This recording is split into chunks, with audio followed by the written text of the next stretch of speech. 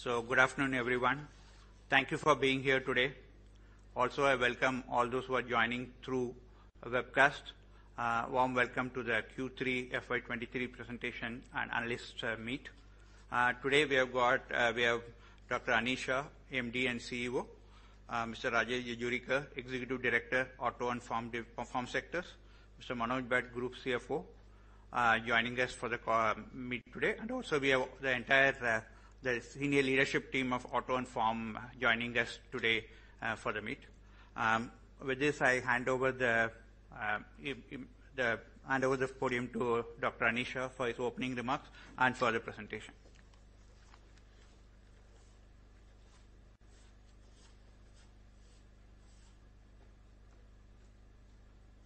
Thank you, Ram, and good afternoon and welcome everyone.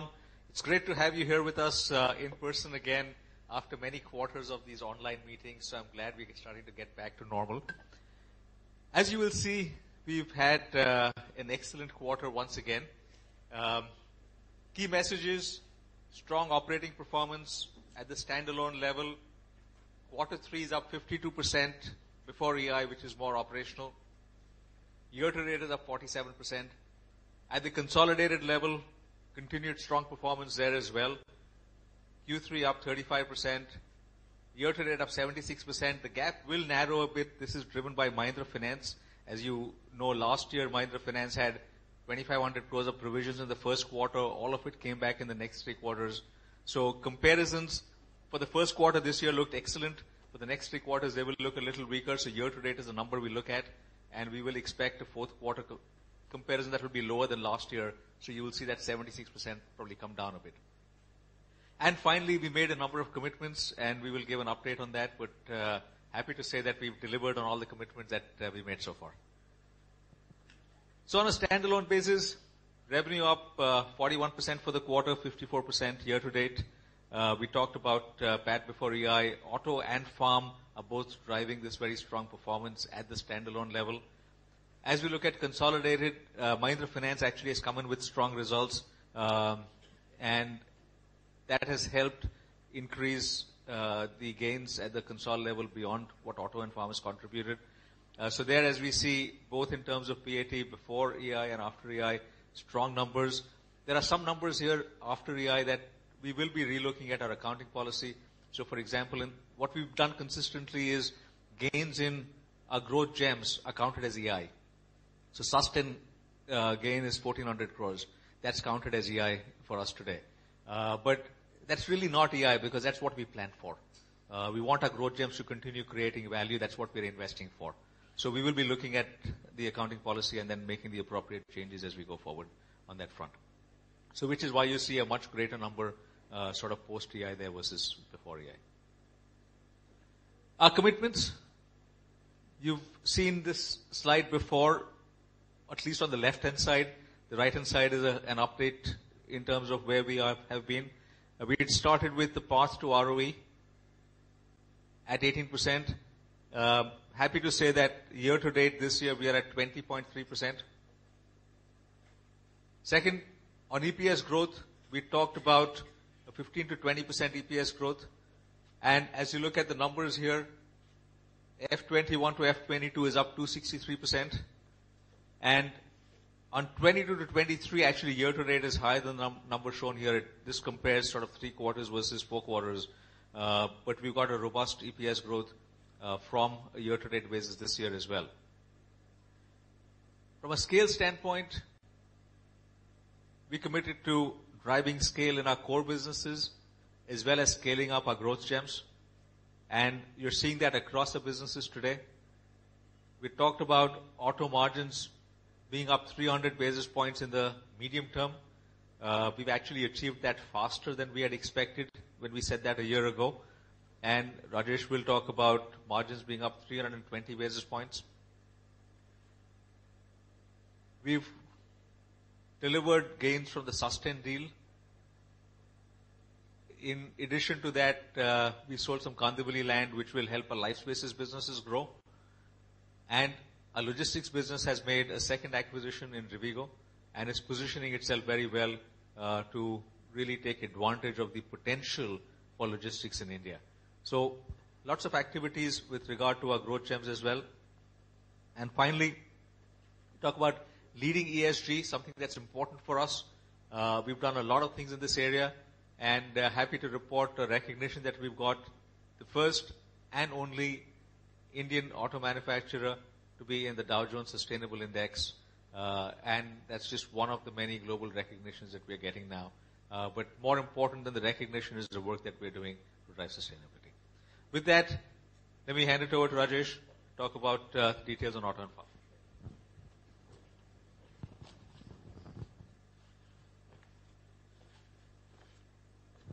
Hi, good afternoon, everyone. And like Anish said, we've had a good quarter. I'll walk you through it. I'm sure you've gone through a lot of the numbers, so I'm going to be quick on them. For the auto and farm together, this was the highest ever revenue, 42% growth in the quarter.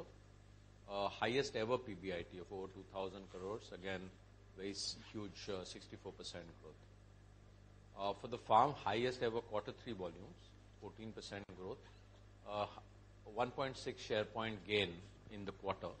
Cumulative YTD is a 0.9 gain in tractor market share. The auto highest ever quarter 3 volumes, 176,000, 45% growth, and continue to be number 1 in SUVs by revenue market share, with a gain of about 500 basis points from last year quarter to 20.6%. Three-wheelers, highest ever volumes again, and a continued market leadership of 63.5% market share. So very strong growth numbers, as you can see, both on revenue, volumes, and profits. These are the numbers that you've probably gone through earlier. You can see here the revenue went up 42% for the quarter standalone. The PBIT went up 64% with a very good split now between auto and farm. If you look back the previous quarter, you can see that it was really farm-led, but with auto turning around, you can now see auto and farm both contributing around the same number. Look at consolidated, I'll do this quickly. PBIT grew 62%. And now I'm going into the farm equipment. We expect the industry to grow over 10%. We said a little over 5 last time. We wanted to watch. We've seen a very good 3 months. Better than what we had expected. We were being cautious and conservative when we put out saying it will be in the region of 5% upwards, but we didn't expect it to be ending up where it is going right now. At this point of time, we feel comfortable that it will cross a 10% growth for the year. Many factors are enabling that. The two that we've seen change in the second half. One is an improved government spending in rural and agri. We were watching for that we see as a key factor. That's enabled growth. The monsoon is not new. The terms of trade with farmers have improved quite significantly. Especially we're seeing mandi prices of most crops, especially wheat, being much higher than the MSPs, and that's enabling a much better return to farmers. The terms of trade are not back to the earlier levels, but they are much better than what we had anticipated. And we're seeing that is a key enabling factor. We often talk about tractor market volatility. When you look at, and we always suggest don't look at 1 year or quarter at a time. When you look at here, it's 9.5% CAGR F20 to F23. You know about our market shares, but here's on the quarter we gained 1.6%, and YTD it's a 0.9% gain. We are at 41%. Strong recovery on our market share over the last few quarters.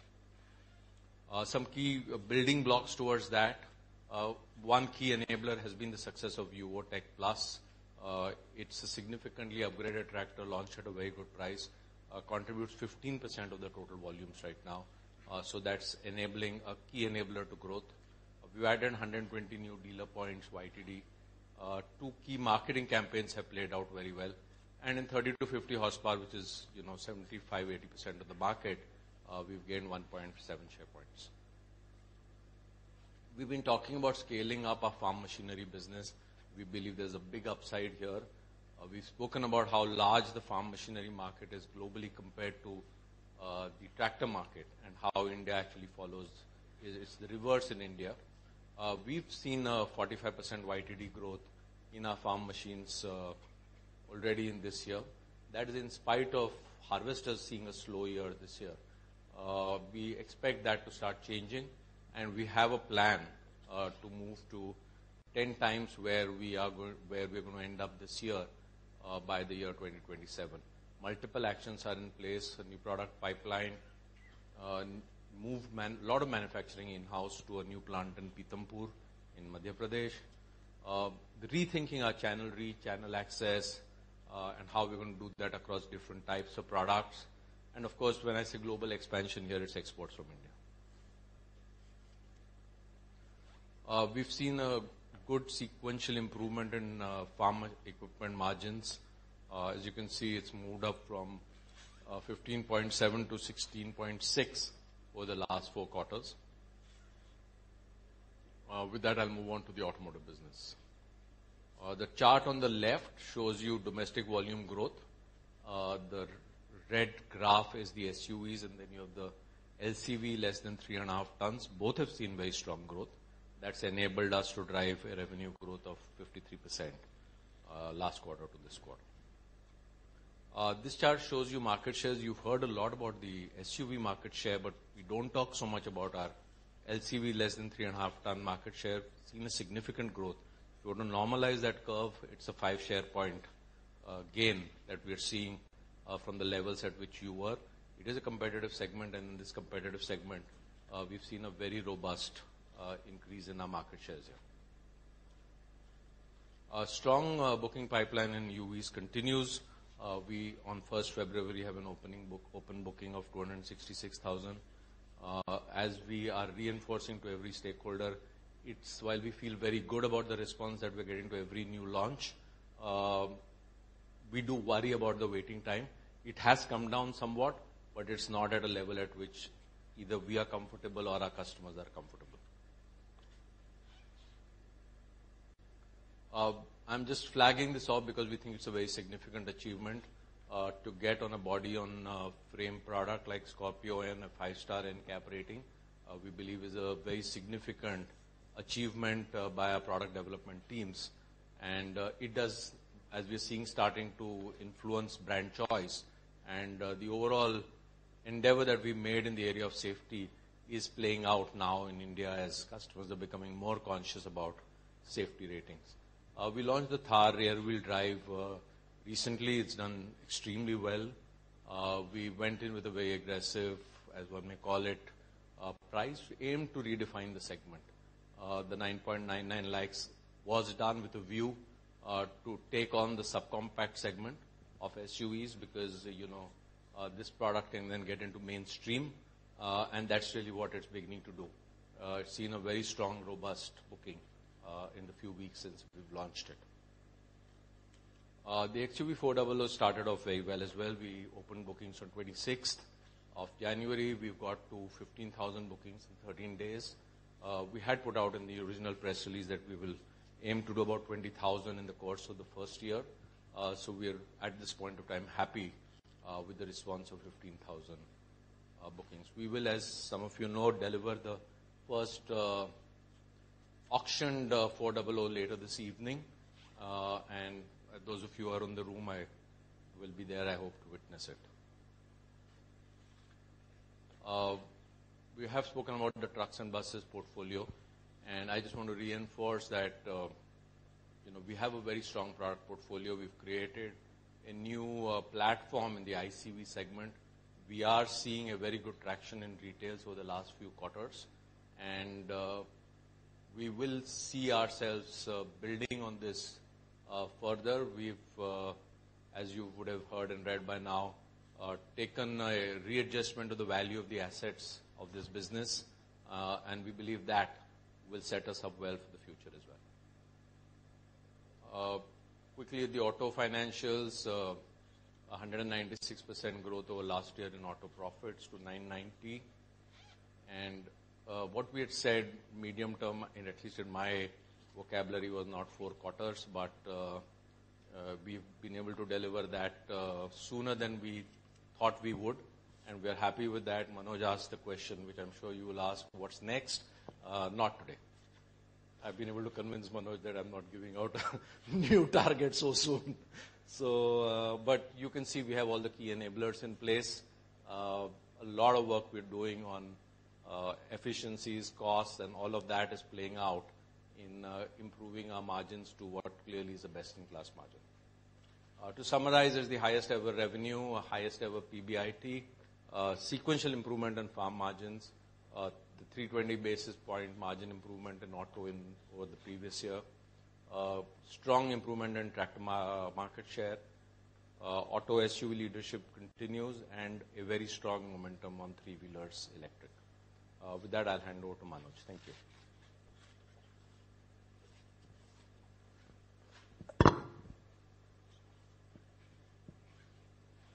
Thank you, Rajesh. Thank you, Rajesh. So first of all, welcome, and I'm sure many of you are staying back for the event, so we'll find some time to interact. But I think many of the key points have been covered by Anish and Rajesh. So if you look at the numbers, clearly auto is driving the growth. From an EBITDA perspective, we are at 13% OPM during the quarter, and that's an improvement of 160 bips. Again, both, I think, while auto is a standout performer, but even farm has had a very, very healthy quarter. I think that's one thing. In all the highest evers, I think we are missing the strong performance of the farm segment. The other point on the EI element, I think we covered briefly. So during the quarter, we looked at the MTBD business. It was always a category C item where we had to evaluate. So we completed that evaluation and looked at the future valuation of the business and compared it with the carrying value. So we've taken a hit in the financials, which is to the tune before tax is about 680 odd crores, and there's a tax benefit on that. So what we have done for this representation is kind of equated it out, while in the numbers you might see something slightly different, because that tax benefit is also coming on account of the CI. I think the other thing to say is there are some compensating entries, so the net impact is lower, which you see here.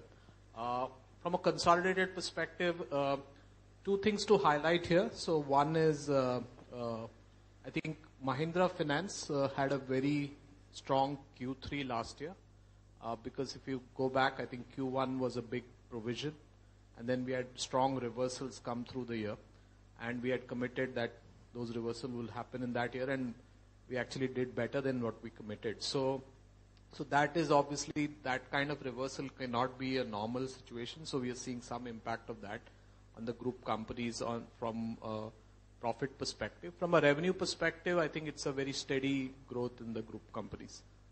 I think on this one, the only item I would like to point out additionally is, I think the exceptional item on account of the Sustain transaction, and the accounting treatment is there's a gain on the sale plus a revaluation of our stake. So that's flowing through the numbers. So if you think of it, there's a positive on account of Sustain and there's a negative on account of the Mahindra Trucks and Buses division. So if you look at the number, it is a 35% growth, but that includes that benefit coming through from a Sustain perspective. A quick one on the group companies. So one is Tech Mahindra. I think from a revenue perspective, a 20% growth. Deal signings have been fairly steady at around 700 million. I think the key focus here is on margins. And the reason for that is clearly the manpower cost increases and inflation has impacted the cost structure, and the pass back to customers is going to probably take a longer time. And that's something which there's a lot of focus on. If you look at Mahindra Finance, a very healthy disbursement growth, and your GNPA is coming down to 5.9%. So pretty much I think the focus on collections as well as the focus on growing the business continues. And the PAT is down, as I mentioned earlier. From a growth gems perspective, 3 listed entities. If you look at logistics, I think the revenue is up 17%, largely driven by the strength of the auto sector. We had the Rivigo acquisition, as Anish mentioned. I think the focus there is integrating that acquisition and making it profitable, because while we bought it, I think it was obviously asset which was not profitable, and that's something we are turning around. as we go along. From a hospitality perspective, very strong occupancy numbers in India. And I think the customer additions have also come back to the pre-COVID levels. The one thing there is, because they had Forex impact, so that's why you see a loss number there. And I think there's one more impact I'll talk about from a Forex perspective in our numbers. And from a real estate perspective, the company continues to do very well. From a residential launches, as well as residential sales, as well as institutional sales, I think all three segments continue to do well. I think that's something which will reflect in the numbers in the quarters going by and the years going by. But this quarter, there was an exceptional gain, which has impacted profits positively. And after that, we are showing a 33% gain. So in summary, I think if you look at the waterfall, I think 2 or 3 things. One is auto and farm is a big positive. Tech-M and Mahindra Finance, I think the bulk of this top, about 156 odd crores, is coming from Mahindra Finance. I think I spoke a bit about the growth gems. On the investment side, it's largely Forex-led again, because we have a Forex exposure in one of our subsidiaries, Forex loan exposure. So that's been marked. So that's where you see that negative. And then the EI swing, which I explained. So that's the kind of build up from 1987 to 2677. With that, I think we have a small video to show you. So can we have the AV, please?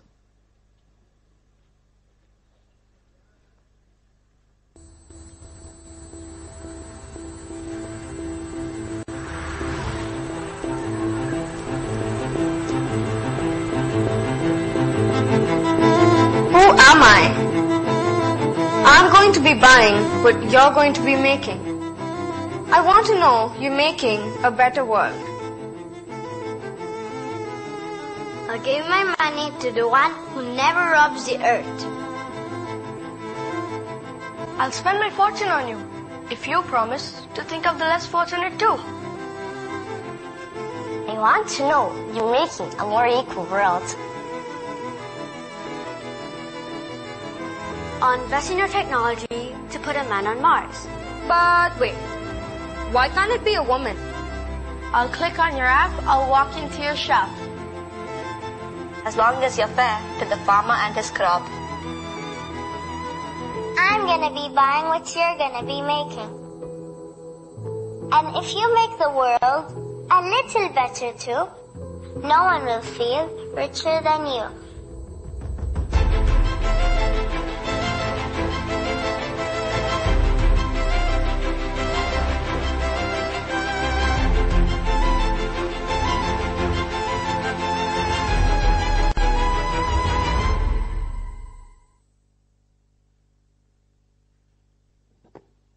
With that, we open it up for questions. Yes, Kapil, go ahead. And Gunjan after that. Thank you, and congratulations on achieving most of the targets that we set out. My first question is to Rajesh.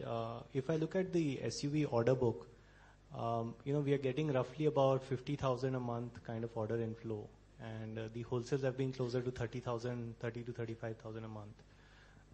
We've also had the launch of 400 and the rear wheel Thar. So I would have expected the order book to increase a bit more, right? So just wanted some color on that from the point of view that we are going to 39,000 a month capacity and then 49,000 a month. So how you are thinking about that? So Kapil, multiple ways to try and explain that. One is we have improved the deliveries a lot in the current quarter. So, you do, as you deliver, you are going to, and that's the benefit that we want, and which is why we keep saying we do want to bring down the order book. This kind of an order book is not good for market, is not good for customers, not good for anybody. I mean, it's nice to say we have 260,000 plus orders, but that's not our desire. And, I just want to put it out here today. We will be happy if we can come next quarter and tell you we brought the order book down. There will be many customers who want to buy, who don't want to book a product now and say, okay, I'm going to wait 12 months or 15 months or whatever at that time. So if we want to get demand momentum, it's going to happen as we bring the order book down. So firstly, I won't think about, the order book size going down as a cause of worry. I would see it as a sign of positivity, which means hopefully we are doing better with way of deliveries, retail, and so on. So, if you say 2 quarters down the line we should be at 260,000, I would not be happy with that situation. We have to bring the order book down. This is not a good situation to be in. When if you're saying we have 260,000 orders for a monthly sale of 35,000, what is that? It's not a good situation, whether it's 30,000 or 40,000 or 45,000. So we have to bring the order book down. And customers who are expecting that we are going to do that, right? There are many customers who come in and say, no, this is not tenable anymore. If you tell us it's going to take 8 months, 10 months, whatever. So I'm not too worried about that. We still see a very strong momentum. A lot of the order book does get consumed as we are delivering, and we've delivered pretty well in the coming quarter. So I wouldn't worry about that. You're right, if you do a very mathematical calculation, of course we've launched 2 new products, so there have been some orders. There's been some adjustment downward of fulfilling orders of existing products, while we've created some orders of new products. But that's also a cycle, right? So every time we bring in something new that creates excitement, that will enlarge the order book. But really for products which are there, we really have to bring the order book down and bring down waiting period. I think we brought down waiting period by a month and a half or so right now, but that's not good enough. Sure. Yeah. And also, does that answer your question, Kapil? Or to some extent, but yeah, I mean the math is still something. Basically, what I'm trying to understand, is there also a cancellation factor here? Yeah, there is a cancellation, as we've said, from product to product between 5 to 7%. I mean that's the number that we've been talking about, and that number by and large holds out. Okay. We've said that earlier too, and yes, that holds out. In some products it may be 8-10%, but on an average we would say it's 7 to 8% cancellation. Sure. And second, also wanted to know that now we are selling almost twice of what we were selling pre-COVID, right? So how you're and the customers that we are having now are probably more premium customers as well, right? So how you are preparing the network for higher volumes and more premium customers, and possibly this number will increase another 30-40% if I look at the capacity plans, right? So just some color on both these aspects. And to your question, I would add a question on how are we preparing our network for selling electric, which we're realizing needs a very different selling skill, because you're selling category. I mean, we've been observing, I've been myself in some showrooms through the 400 process. The kind of questions customers are asking while they're making a decision on EV, we do have to be much better prepared by way of our dealerships being able to handle those questions. What happens to battery, end of life, the multiple things that customers want to know, repairability, so on and so forth. So, I'm just adding to your question to say yes, as our customers get more premium, I think the volume part I'm not so concerned about. Dealers, when they see volume and they see money, then most of our dealers figure ways to bring capital in. So I'm not really worried about the volume increase. We've also expanded our network in all the metros where a lot of the growth has come in from. So I think from a ability to handle volume point of view, we've filled in all the gaps, especially in metros. We've expanded network. The critical task ahead of us is really the skill upgradation and how well we are able to play out the sales story or the experience story for especially our category of customers who are extremely passionate. There's a lot we are doing around it, but I think we have a long way to go as well. Okay. Any more details you can give, like what exactly you are doing, and also on network, any numbers you have, how much it is, how much we want to expand? Vijay, you want to take it?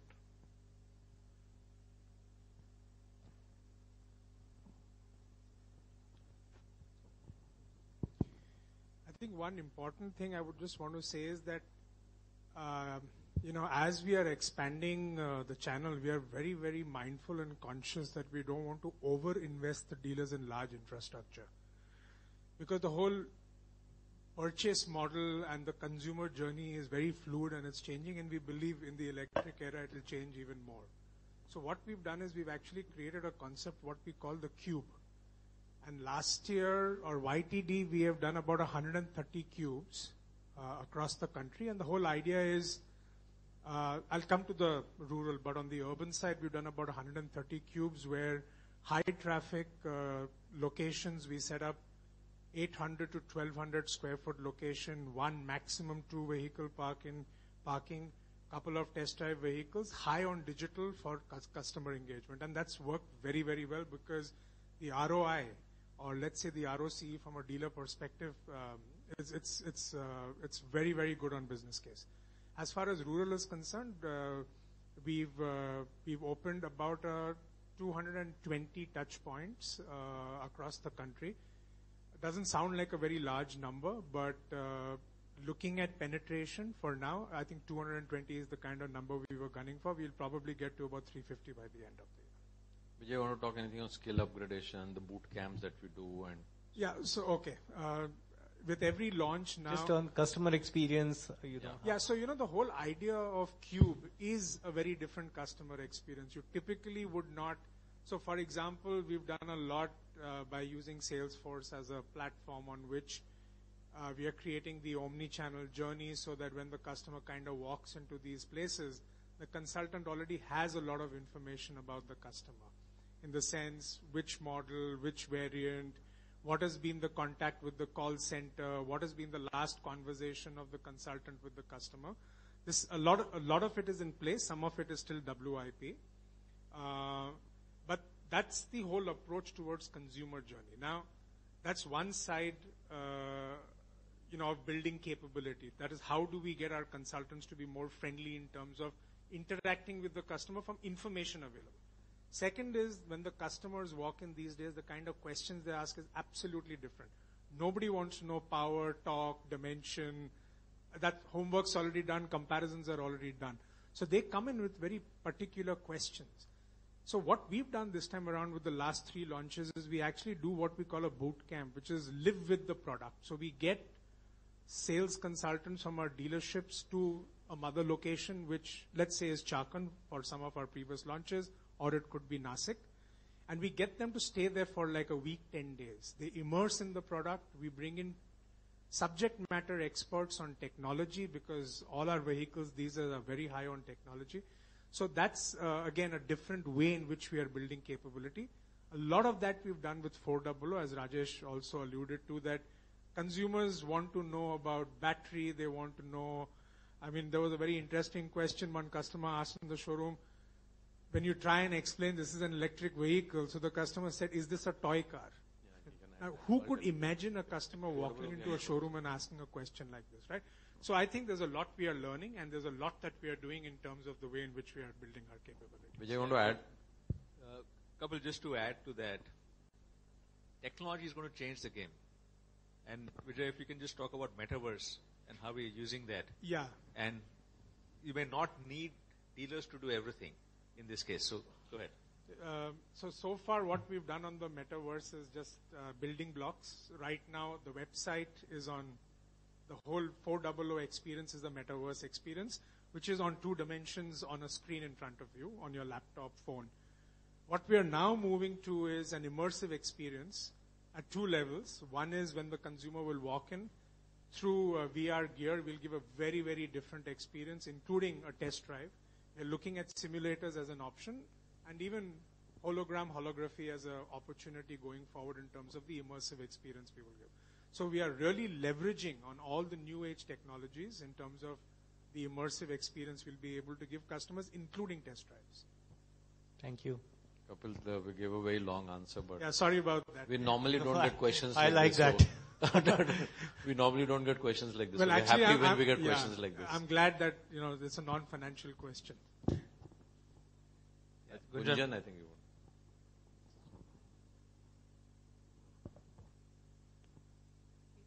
Thanks for taking my questions. Just keeping the discussion on the UVs. There is a lot of chat around the regulations, right? There are two, RD as well as CAFE. And I know RD, you all had spoken about 9,000 to 15,000 sort of increase. So maybe, just a refresh on that. Is the number still the same as we are getting closer to the deadline? And also, are there any models which could entail a higher cost increase? Because some of the products didn't go through a launch recently. So maybe RD and also on CAFE norms again, where we stand in terms of the target CO2 emission. And, does it mean we should be worrying about any penalties for FY23? Yeah, so we are by and large on that target because there are some models which will go up to 22,000. That's the range. So by and large in the region of the cost that we told you. And on CAFE, we've done a lot on our ICE portfolio to be optimized, and we don't see any penalty at this point of time coming out of CAFE with the launch of the 400, which will bridge any gap that may be needed. Okay, so we are comfortable in all scenarios. Including the XUV 400 deliveries that you will do in Feb and March. That's part of it. So I'm just saying with whatever that's planned to be sold now of XUV 400 between Feb and March, we are confident that in any scenario of regulation that the government may have or any scenario of penalty which they have not been able to finalize, we'll be okay.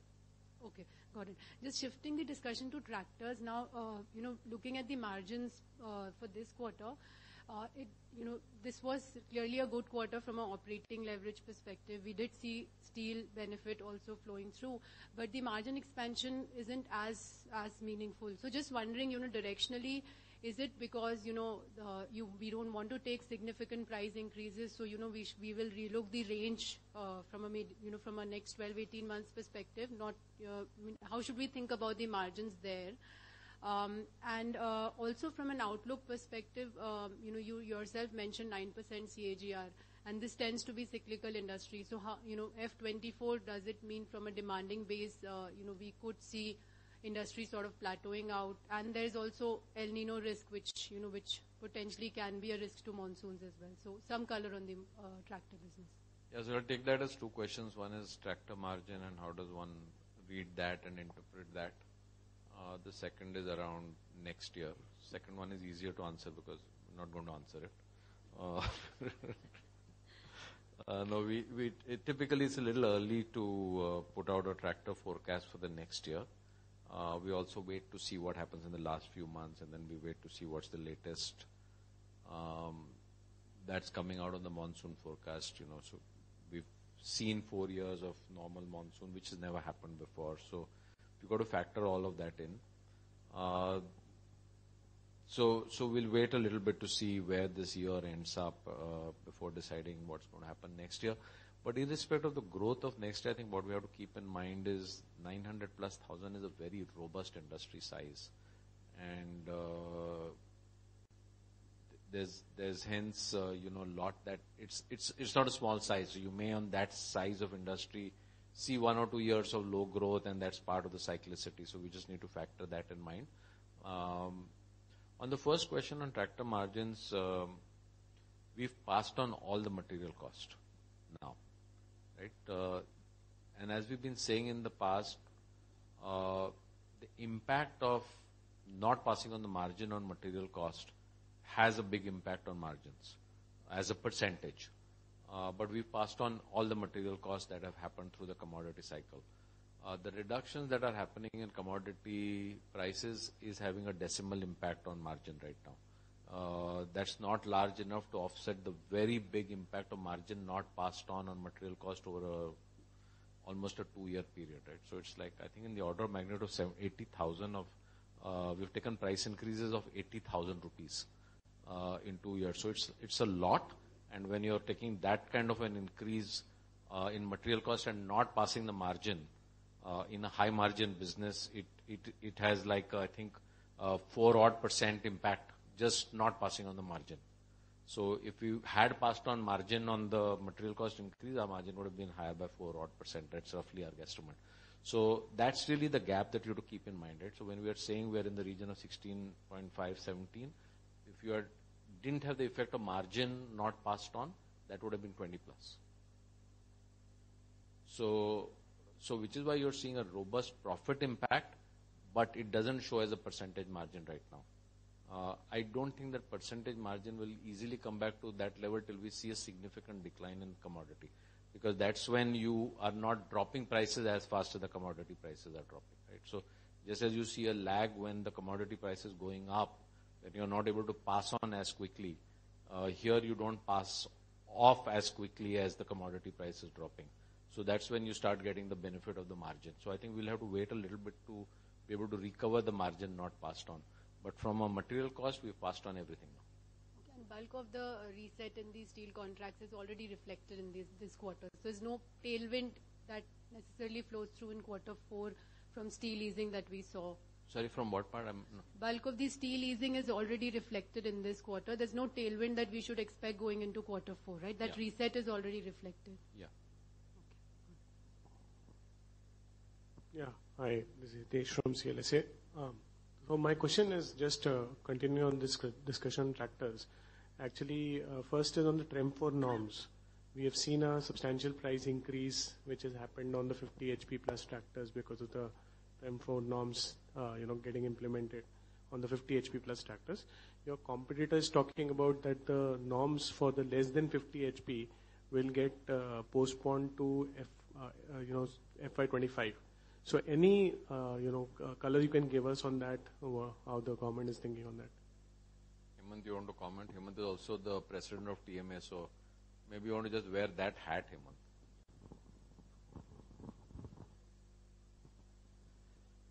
So the TREM 5 currently applies to only 50 HP and above tractor. That has got implemented from 1st of January, and we have made the switch on that.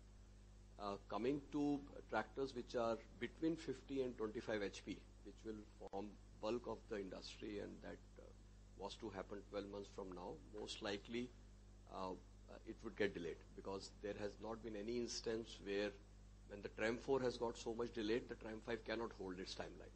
We need a minimum changeover period of 4 years. So TMA is talking to the ministry, and we have put up our case, and right now it is an active discussion. Mostly in our discussion, we have found them to be hearing, listening to our concerns, but right now no decision has been taken. So we are, as TMA, we are in continuous engagement with the government to see that they follow the norms, what globally everybody has followed, which is usually a 4 to 5 year time period between one TREM to another TREM.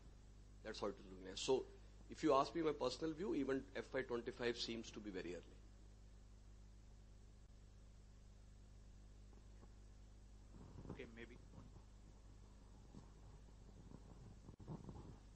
I just also had a question on the tractor margins, if Manoj can give us more granularity. Basically, I think steel contracts have got revised quite substantially, and we've seen that in commercial vehicles, margins, and but I think it's happening more at the panel and not at the component level. So when do we see that coming down in the component level? Because at some point in time, steel should come, prices should come down there as well, right? So what is happening exactly, if you can?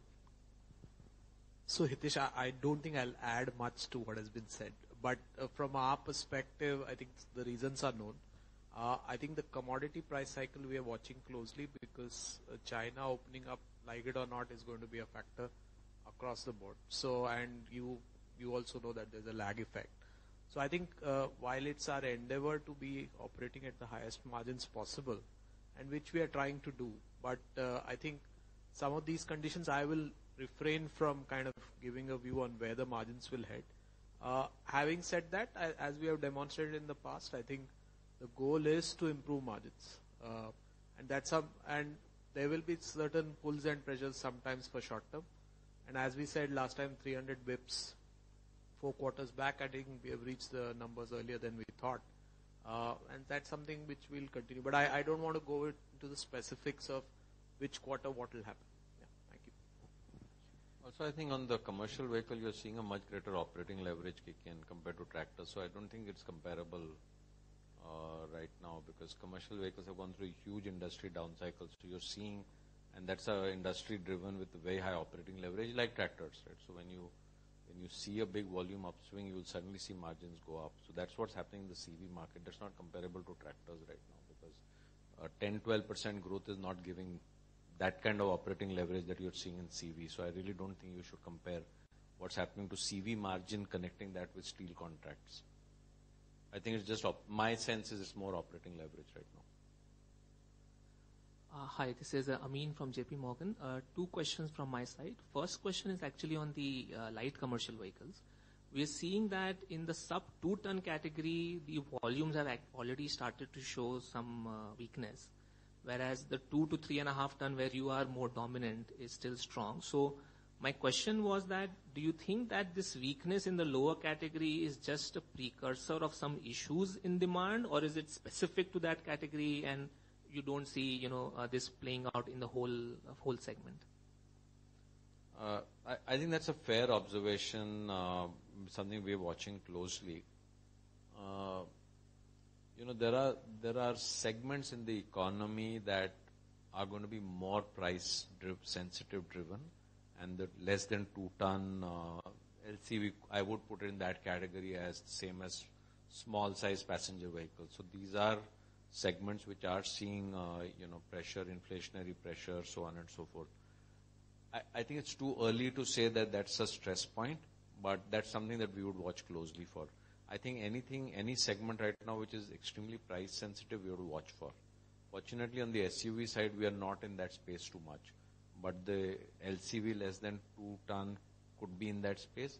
We're not seeing that in last mile mobility electric. So, that's the dichotomy, because there we are seeing very good momentum, maybe because cost of ownership, e-commerce growth, all of that is enabling that, whereas the less than 2 ton LCV segment doesn't have that much e-commerce momentum. So, maybe that's one differentiating factor that's more dependent on stands and fleet of open market, stand operators as they're called. So, but it's something I think it's a fair point and something to watch closely for. Okay, thank you.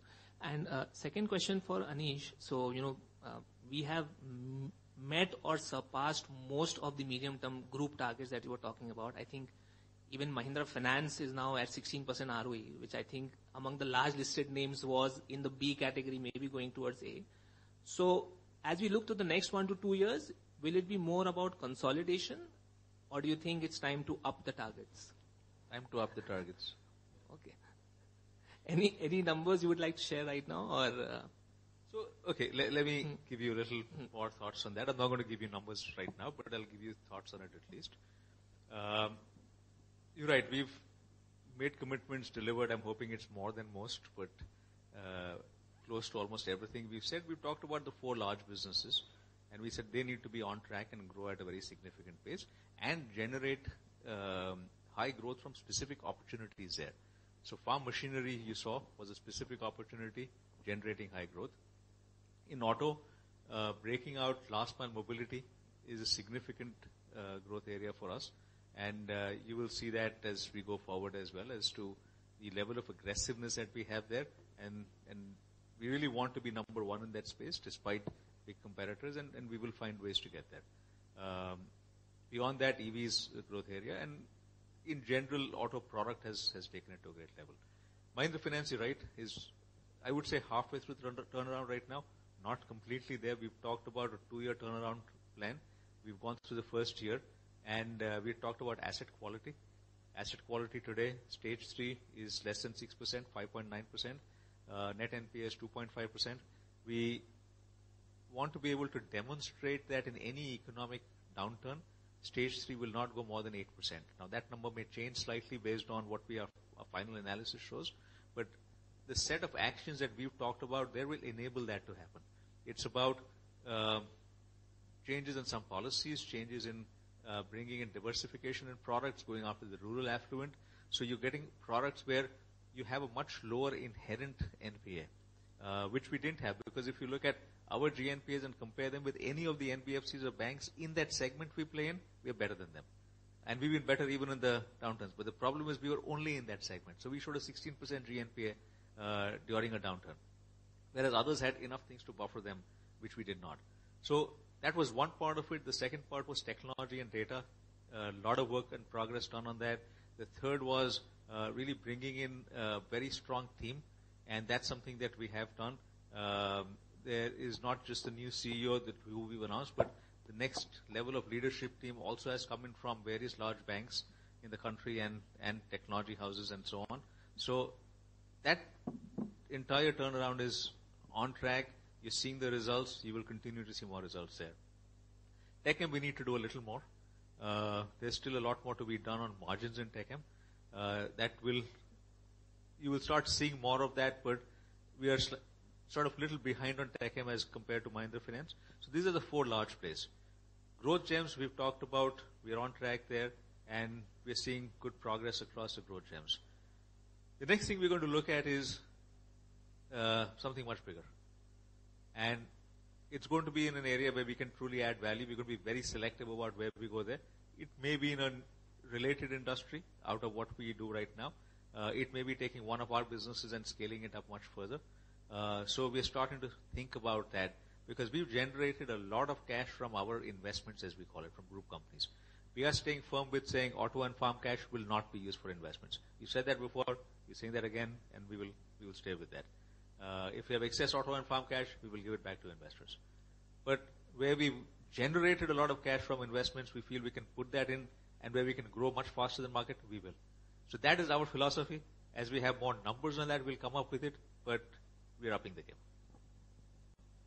Yeah, hi. This is... Sorry, can I go ahead? Okay. Hi, this is Yogesh from HSBC. Anish, just wanted to follow up on your comment on Tech Mahindra. This is your largest associate and most contributing to SOTP from our perspective. The company has performed below par for few years now, and while it makes 20% ROE, which is your threshold, the board seems to be very tolerant in the last few years. So I wanted to, just wondering, is there a thought process to do some restructuring, or are you happy with 20% ROE? Because within the sector, that's the lowest ROE now, and it's been quite volatile last few years. Thanks. So tolerant is not a word we are using too much, as you will see. There is room for growth. Let me also highlight some of the losses that Tech Mahindra has achieved. In terms of new account wins for large accounts, it's actually done very well. And as you would compare it with its larger peers as well, it actually has done much better on that count depending on how you see it.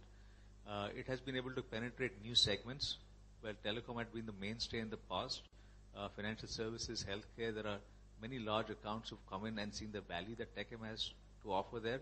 It continues to be one of the leaders from a customer standpoint with regard to being able to solve customer problems and be flexible and nimble and agile in doing that. So there are many pluses there. There are areas where there is scope for improvement. And I won't go into detail right now. I will leave that to a sort of TechM analyst meet for that. But there are areas of improvement there, and I think some of them have been mentioned in that call as well. And the net result has to be a higher margin and therefore a higher ROE. The answer is, are we happy with the 20% ROE and the current margin? No, we're not. What is a plan to get there? We will talk more about it as we go on. We are in the middle of a CEO succession plan as well. And that's something that we want to make sure that is completed first before we go out with a detailed sort of plan. And that may also be a 1 or 2 year turnaround, similar to what we've done with Mahindra Finance. All I can say about the succession is it's being done in a very structured, very thoughtful manner. The board is leading that, and we will make sure that it is done very smoothly, as we've done when I came in, as we've done with Mahindra Finance. And we're ensuring that in TechM as well, we will have a very smooth succession as we go forward. So as that happens, we will come back with more on TechM. Fair enough. Thanks. Yeah, hi. This is a question to Rajesh.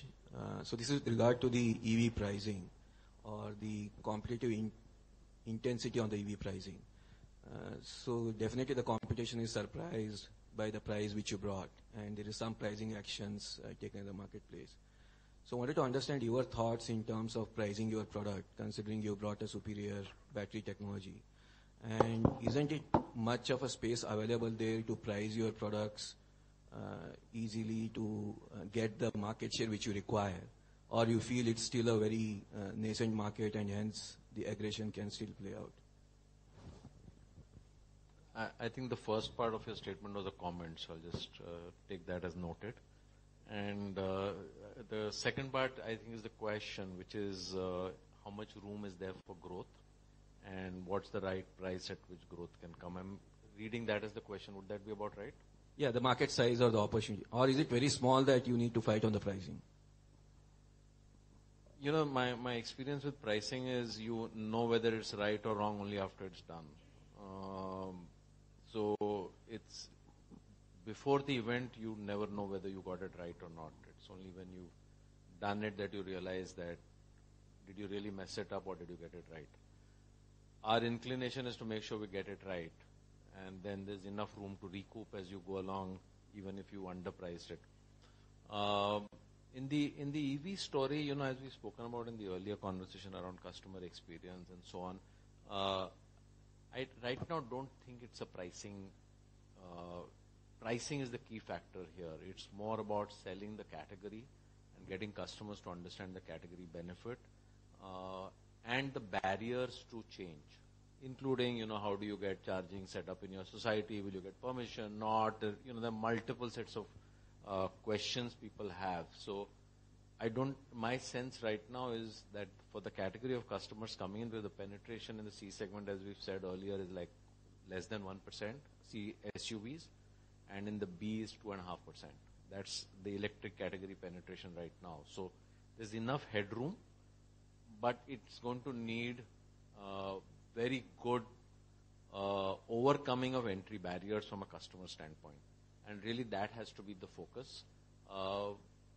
The question is, could we have launched it at a slightly higher price? Maybe the answer is yeah, it could have, and it wouldn't have made much of a difference. But as we had also announced that this entry price was for 5,000 plus 5,000, 10,000 numbers for the two variants. So we would be moving to a higher price point, which we haven't announced yet. And related to the EV business again, since it's almost like 4-5 months the Born EVs have been displayed, what's the progress in terms of technology, what you want to bring there, or the supply chain, what you want to change with the tie-ups globally, which you're trying to do there? That's one.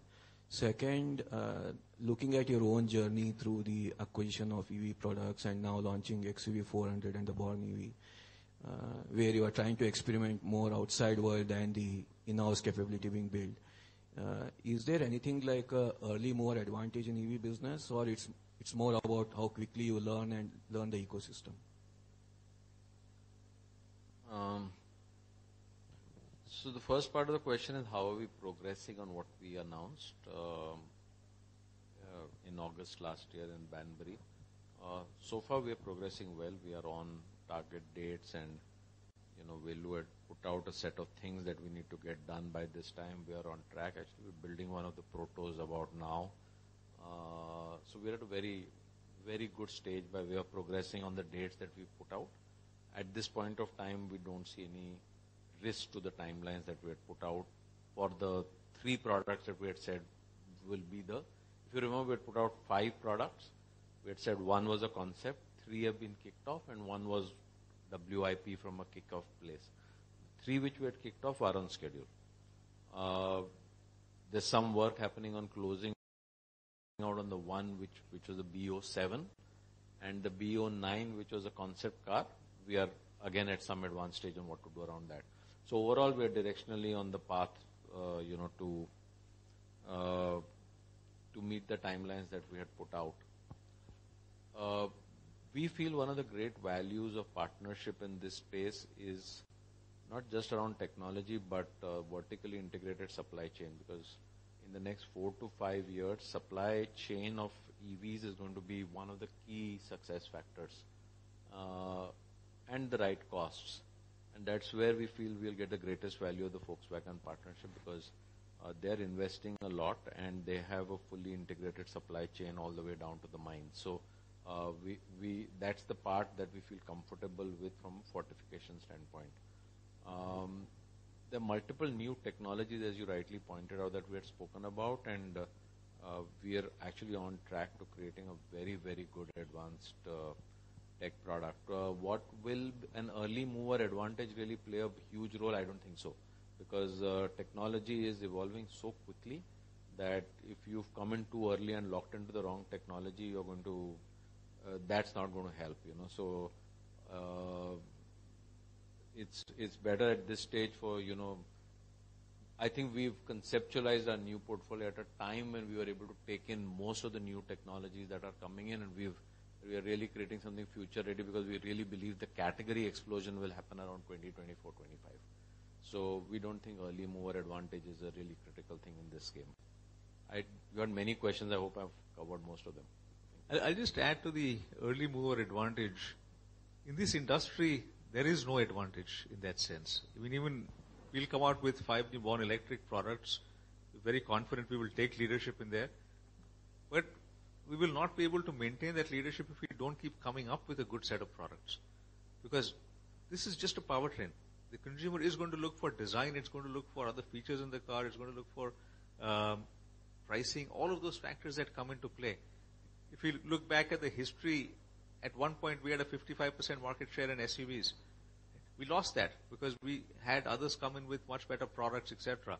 We had to change our game, come in with a much stronger set of products, and we've gained back a good amount of market share over the last 2 or 3 years, and we still have sort of some way to go on that.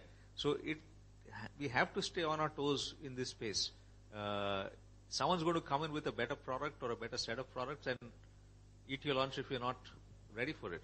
So we really don't see, any scope for complacency or any advantage, not just at the early mover, but even at the next level. You've got to continually be able to do that. Okay, so there are a couple of questions from the online. There's one question from Chandramouli Muttaya of Goldman Sachs. The question is, your tractor peers have been calling out down trading and commodity cost pressures, but you seem to be managing these operational trends pretty well. Your tractor industry volume guidance also seems to be heading higher over the past couple of quarters. What are some of the things you are doing differently in this space? Would it have been possible, Sriram, to have asked this question earlier to some of the other questions on tractor margin?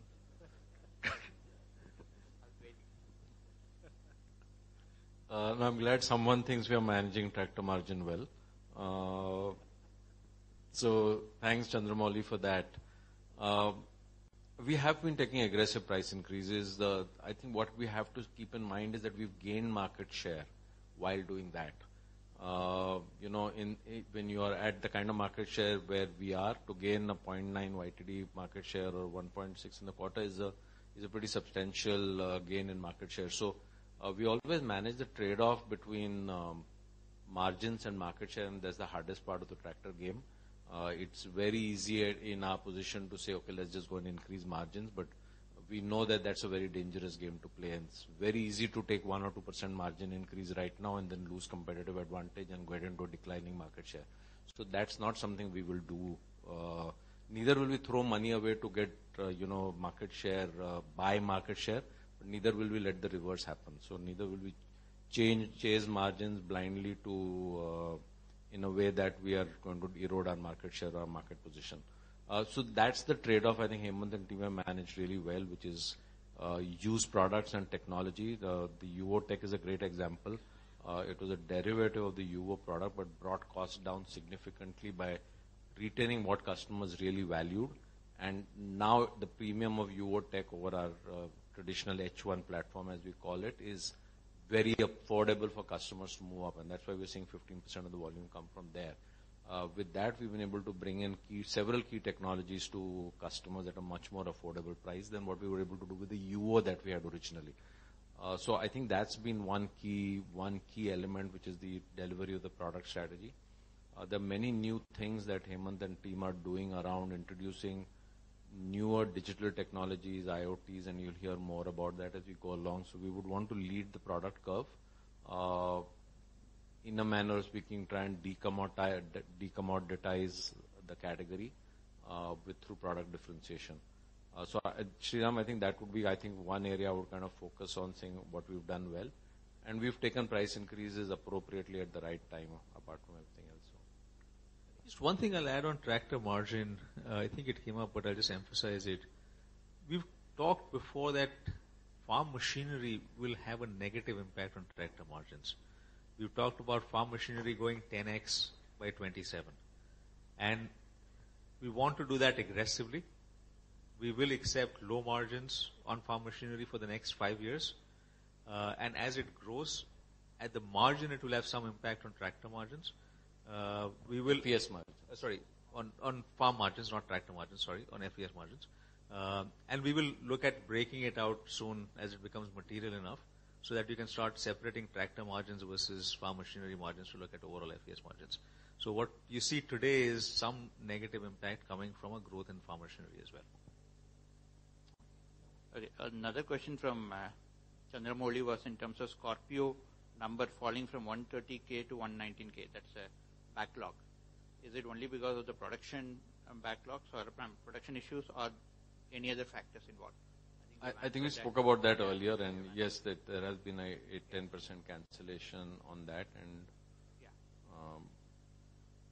and some of the cancellation has been on models which we, in the case, unlike XUV700, just to clarify this, the learning out of XUV700 is we got a very high percentage of high end, which was completely what we were not prepared for. So in Scorpio N, we basically said let's prioritize the Z8, which is the Z8L, right? We call it Z8L, which is the highest version of Scorpio N first. So we actually only produced that for the first 2.5-3 months. So we've cleared a lot of that waiting period because we just produced the high end. In the process of that, what's happened is the people who booked some of the lower end versions, then their wait time has gone up beyond the comfort zone. So we have had some cancellations around that. But as soon as we start the production of that, which will be around now, towards the end of Feb, we'd expect that momentum to come back. Also, you have to keep in mind that we have a very strong demand for Scorpio Classic, way beyond what we were selling earlier. And that product is just going through the roof at the moment.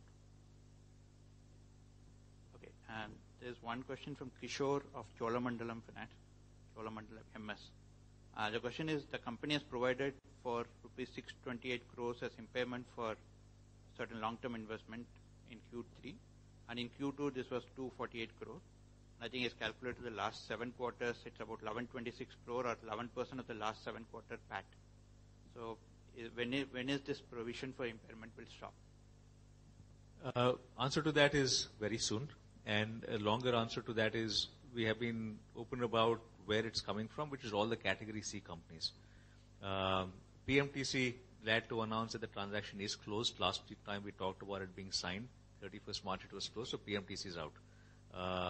That is an impairment that 31st Jan.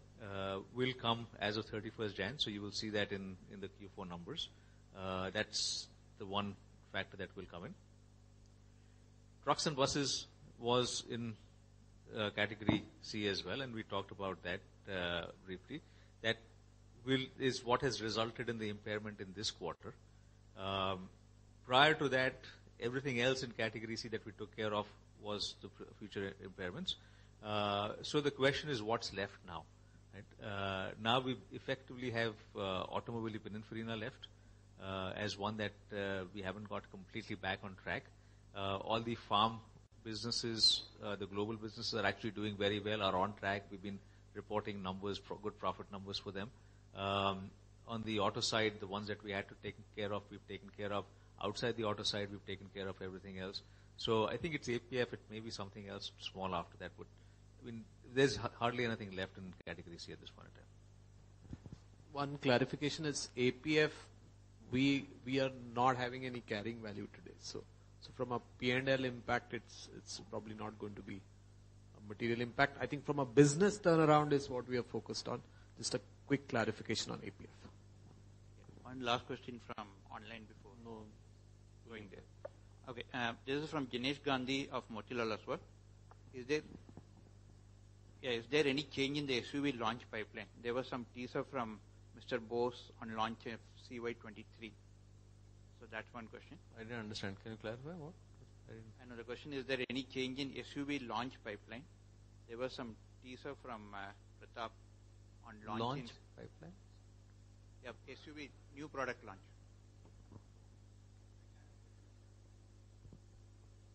No. I have to check what Pratap has tweeted, but okay. And can Can you talk about how many markets are you present with Treo? What are the plans to launch in key markets? And what is the plan to ramp up capacities in F24? How many markets? I'm guessing within India, that's the question, right? We're well represented. It's a well-distributed product. All our key dealers have it. We have separate dealers as well for last mile mobility products. So it's reasonably well distributed. Vijay, you would have a number? Maybe like 400 dealers, I think, are selling it right now. 330 or whatever dealers, yeah. That we would maybe add another 100, 150 as we go along.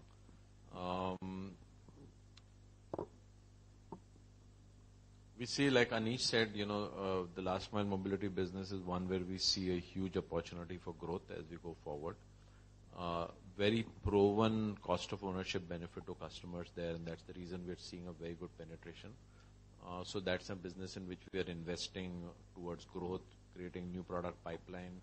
Some of you may have announced that read that we announced the MOU with Telangana government yesterday to invest in a new expansion of our current Zahirabad plant there to make electric vehicles. So we are planning a good cycle of growth there, and we see a lot of positives. Anish said we are number one, but we will do everything to stay a very strong number one in that category.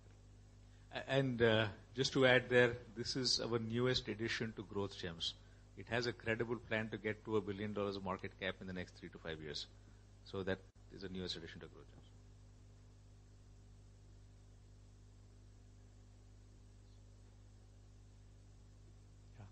Gems. Hi team, Binay from Morgan Stanley. I know the electric order book is quite small, but any insights into the consumer? Where is the consumer coming from for this 15,000 electric vehicle order book that we have? And similarly, if you go 3 years forward, we will have slew of electric vehicle models in our dealerships. Do you see the need to have a separate sort of a distribution marketing channel? Because assumingly this will be higher ASP points. There'll also be maybe some risk of cannibalization. So any comments on that? I'll answer the first question. Maybe Vijay can chip in a little bit if he wants to on the profile of the 400 customer. Right? And on the second question as well. So let me take the second question first. On the second question, I think I would say wait and watch. We haven't yet. These are very hard to. Spinning off a channel is easier said than done. You add a lot of cost to the channel partners, as Vijay mentioned earlier. The whole selling process 2 to 3 years later may be driven much more by technology than it is today. And, the whole paradigm of you need the big dealerships as it is, we are moving to cubes. But, the whole buying may become much more digitally enabled, especially for the EV kind of customer. So I won't at this point of time jump and say that let's, spin off the channel. We may create brand experience centers that we've said, for EV specific. But we may not, at this point of time, we are not thinking that we need to spin off EV into a separate network for SUVs. Does not mean that we won't consider doing that, but I think it's premature to think about it. So right now we're not working on the path of saying EV should sell out of a separate channel. For many of our customers, they would want to compare ICE and EV before deciding. And, every time we talk about our EV SUV numbers, we always say it's a percentage of our SUV portfolio. And we are mentally prepared for cannibalization, hence it will be part of how we will sell. So at this point of time, at least I would think there's more value in keeping it together in the same channel than spinning it off and then, customer goes to buy EV, doesn't like it, then has to go somewhere else to check out your ICE counterpart. I think we'll lose customer in the process. So in the orientation we have right now is we should keep it together. That doesn't mean that won't change as we learn more. On the first question, I don't think we've got around to getting all the data, but, we can share some anecdotes and so on. At least I haven't seen the quantitative profile data which we normally get yet on the 15,000. Vijay, you want to come in? And then I can add as well some anecdotes.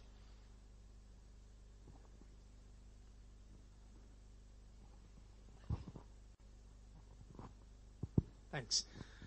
Rajesh, not comprehensive all India data, but I can give a feel of even a percentage. But from the data that I've seen, almost close to 15% is a very new profile of buyer. And it's very interesting to see that a lot of people in tech cities like Hyderabad, Bangalore, like I was talking to all our Andhra, Telangana, Hyderabad dealers yesterday, Bangalore, Pune, Mumbai, Gurgaon, and a lot of these places which are, where the larger chunks of booking have come from, it's very interesting to see that a lot of the young people want to buy this as their only and first vehicle. And that's also one of the reasons why, we were talking about as a category, when people are taking decisions to buy EVs, the process of buying is a little different. They want to drive the vehicle a couple of times. They want to be really convinced about the decision because they are looking at this as their primary vehicle. I think there's a fundamental shift where people bought EVs as a second or third vehicle in the family for local travel in short radiuses. Now people want to buy it as a mainstay product.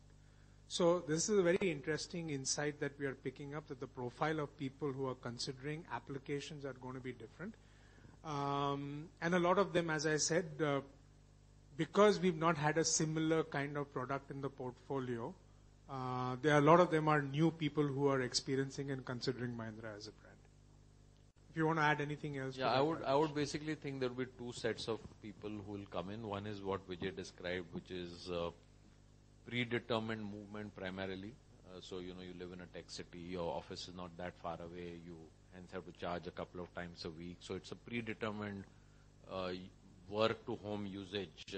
I think doctors will fall in that category, a lot of them, because, they know the hospitals they have to go to, where they visit. It's a very predetermined radius of movement. So there's a lot of predictability. So I think that will be one group of people. The second will be those who, are multi-car households, hence not worried about range anxiety, and then want to add one electric option, which they can use flexibly. And I think we're going to get both, and I think we are getting both.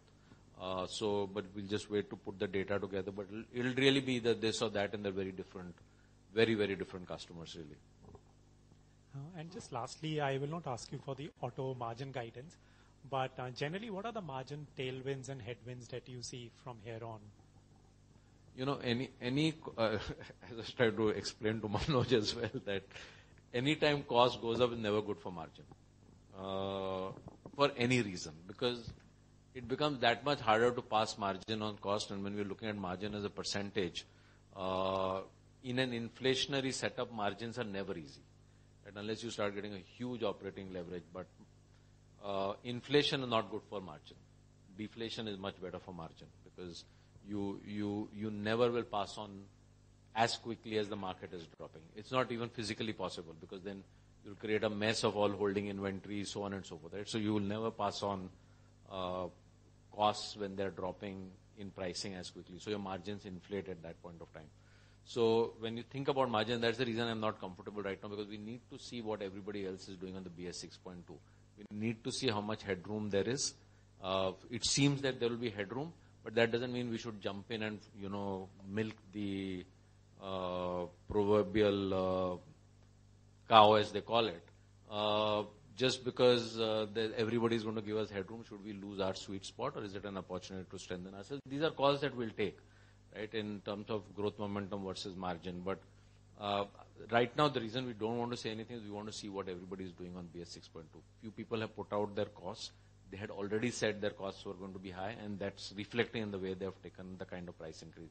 But we need to see the couple of our mainstream competitors, what they're going to do, and what kind of cost they pass on over the next. And nobody's doing it one shot. So people are going to take one increase now, one in April, one in maybe a little later. So I would just wait to settle that to see how much headroom there is. But we should not forget that we've seen almost commodity inflation of 18-20%. We've seen the BS6 transition not that long back, 2.5-3 years. So the BS6 costs, the inflation in the commodities, other regulations have put a huge amount of inflationary pressure in the category. To add margin every time you've got such a huge increase in cost is not going to be easy. And that's what is impacting percentage margins. So, I would, both for tractors and auto, my advice is look at per unit right now. That's a much better representation of how the business is doing rather than percentage. Just to add, two tailwinds or operating leverage. As our capacity goes up, our sales goes up. And second, very tight cost control. And then the wild card, whether it's a headwind or tailwind, is commodities. We know all the different pressures of pluses and minuses on commodities. We don't know which way it's going to head in right now. Depends on China, depends on inflationary pressure around the world. Will there be a recession or bigger recession around the world? That is actually good for commodity prices. So in some ways, direct answer to your question is a strong global recession is great tailwind for margins for auto business.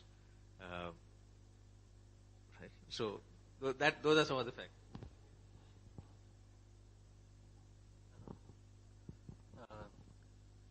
Hello, sir.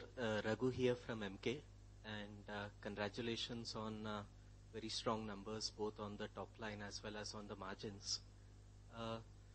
Sir, firstly, on the farm implement side, the business has been running in a certain way over the last few decades with unorganized dominating the space, and now you are seeing organized taking share, and 40% growth is commendable. So if you can elaborate a bit on how you are achieving that in terms of adding new spaces, which all segments or products you are covering, and how that entire farm implement space itself is evolving, and how you see making a better cost of ownership kind of making it attractive for the farmers to adopt the organized players. Yeah. Then Hemant, you can pitch in after I finish if you want. So when you think about the farm machinery space, break it up first into what we call tractor attachments and tractor implements. So rotavator would be in that category. And then what is called self-propelled. So let's say harvester, rice transplanter, so on and so forth. That's the first level of broad classification. Starting point of problem definition for us is we don't have our representative market share even in tractor implements, right? So even tractor implements like rotavators, we've spoken about the fact that we've gained a fair amount of share, but if our tractor market share is 40%, our rotavator market share is only, let's say, 18-20%, right? So there's an upside for us to make sure that we get all tractor implements at close to tractor market share, right? That's something that we have to believe is our right to win. So that's the first upside that's available in the business. Rotavator is a big category, and that's the first area of focus. That's, we don't need category growth. There it's pure market share play. The harvester category is not a tractor implement. It's a self-propelled category. We have less than 10% market share there. We've done a lot with our product. There we play through Swaraj. Here now we're going to be investing in, strengthening with an exclusive team that Swaraj will have to sell harvesters and multiple other action service capabilities, so on and so forth. There's no reason why we should not significantly improve our market share in harvesters with a good product. So there's one part of this which is really to say, where are we suboptimal by way of market share, even in the organized category today, right? So if you look at, let's say 450 is YTD odd revenue, and you do a annualized of that, and so we're saying, okay, whatever, 600 odd CR, 600 plus CR will be, that is in an organized market of about 8,000 crores plus, right? So we are way below on market share, over and above the ability to grow the category. So we believe the category will grow, but we have a big upside by way of market share. So we're going to work on both the fronts. So one is how do we grow category? We've often spoken about products like rice transplanters. I think the market size in India is still like maybe 4,000-5,000 a year, not even that. Less than that. Less than that. China, which is a smaller paddy growing country than India, sells over 100,000 rice transplanters a year. So, many of these categories are going to have a big upside. There's very little farm machines used in horticulture right now in India. Horticulture, as you know now, is bigger output than even the grain production. But there's not enough mechanization that's happened there. There are many of products that we're looking in the horticulture space which will help drive mechanization.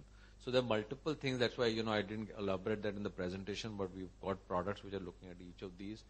The way we do category creating or pioneering products, as we internally call them, may need a different channel approach than what we're doing for, the mainstream tractor implement-driven products. So, I had all of these comments on the slides, but I didn't build on it. But really, each of those bullet points has a very deep action plan. I'm just going to add to that. We don't look at 40% growth in this space as commendable.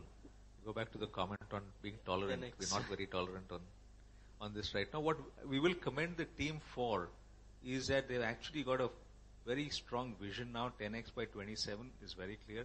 A lot of good actions have been taken to start growing this business. Products was a key part. We started with a 6% market share in this space. Right? Now we've got to go from 6 to 40. That should be our first right to be able to do that.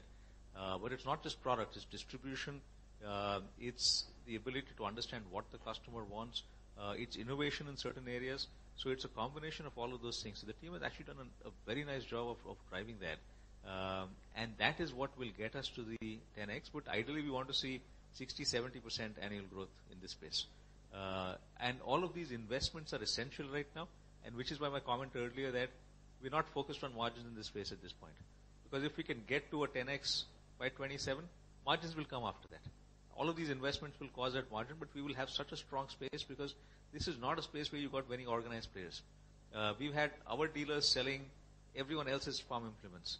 Okay? Today we probably have 3 or 4 dealers selling other farm implements, and that too ones where we know that we don't want to make those implements because they are very specific implements for certain categories, which doesn't make sense for us to make. So all of that work has been done as well.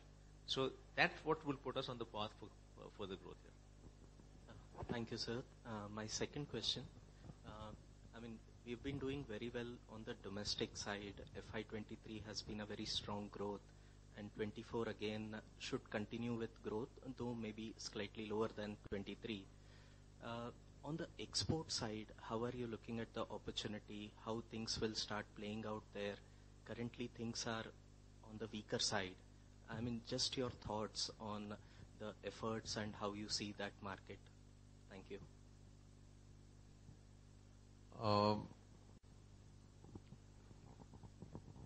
Exports is a space we will watch for 2-3 reasons. Firstly, on the auto side, we've done the new launches of the Scorpio and 700 in some of our countries, South Africa, which they've got a very good response.